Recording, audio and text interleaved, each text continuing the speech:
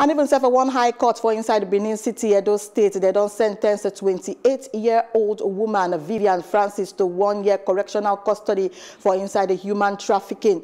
And the convict, aka Nweze, before this year, been done already recruit 3 girls between the ages of 15 and 18 from Cross River State to Benin City under the disguise, say they work for large restaurants where need plenty people. And even as they take reach Edo State capital, the girls have been forced into prostitution. And she can't last escape from her custody for night.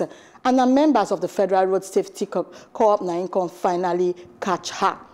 And even right about now, the NAPTIP Zonal Commander, where they in charge of Edo Delta and Bayelsa State, Ijoma Oduaka, when they react to the sentence, Sama say, the convicts don't violate Section 13 of the NAPTIP Act. Plus, say her sentencing, say it will serve as warning to others. Recruited 3 girls, brought them down here to Edo State with the deception that she's taking them to work for her, that she owns a very big restaurant and bar. Getting there, she took them to a brothel.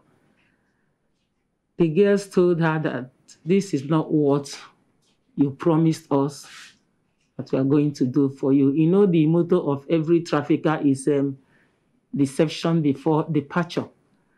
So the girls at night ran out. I made a mistake to bring some of my sisters to help them.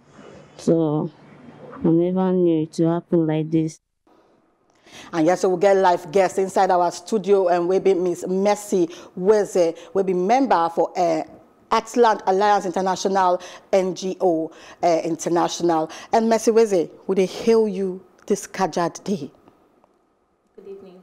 Thank you. So you join us on Top and Pidgin News this Ogbonge day, and from your busy schedule. And we still understand this matter as they happen about this kidnap. I mean, where then they catch girls for this NAPTIP matter to go they do some other badness. What do you think? What will be your reaction as they be? As the thing take be like that, the thing say don't even tire us for okay. the matter. Now for the apart from say that even they carry these young girls at their own unwilling way, they don't even accept. They just carry them like that. Against their wish. Come carry them, come go tell them say they want to go give them job.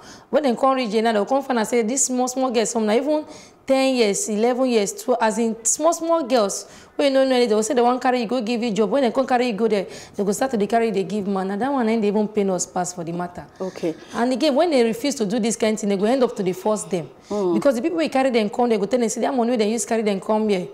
They will pay them back that money. And these girls, they don't want that. And some of these girls, that process, then they carry them, they go give this man when they don't want. Some of these girls, at the end of the day, now you can't say these girls, now, the other kind of one sickness, give them.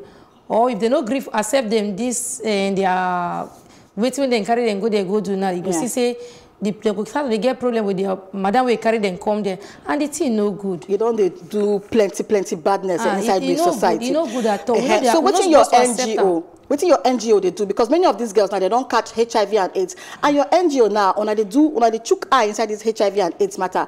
And from what you've been talked before, and I don't do plenty things to take help these girls. The one way they pay us now, say Nigeria now don't forget say HIV and AIDS even they exist now. Don't forget that part now. So now this COVID matter everybody just stable now they talk about. Forget about HIV. We not see the pandemic, but when they still reason and still go back say HIV and AIDS still they exist for the country. Yes. Make them still they are aware. Make the country still they are aware. And most of these girls now, at that process now, when they contact this HIV and AIDS now, some of them now they not gonna say free drugs there, and like my NGO now, they give for free drugs. Wow. And they let people they know say HIV and AIDS not be even death sentence. Not true. Maybe people don't know that one because people they fear say I don't get HIV and AIDS. Oh, now sweetie go up to me. Now the way they come their mind now die.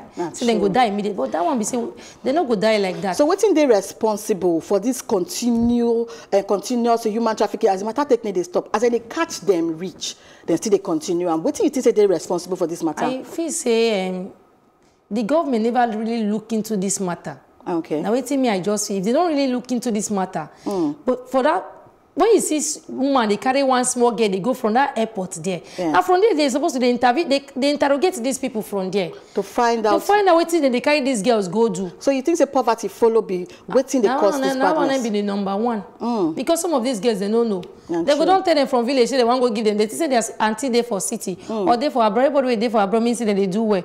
They don't go know, you know, go there their mind now. People, they never chop for 3 square meal. They never even see 1 square meal eat first. They can't tell it and say, see, like me, like come me now, me I never chop belly food for 1 day.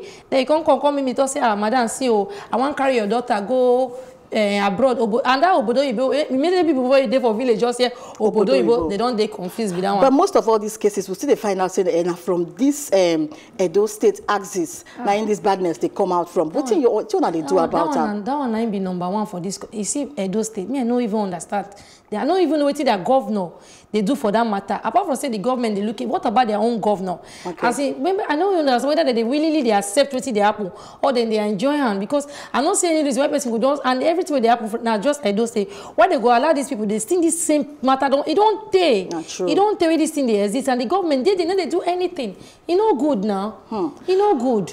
So one thank Mercy well for this Ogbonge information which she can give us inside our studio and concerning this matter.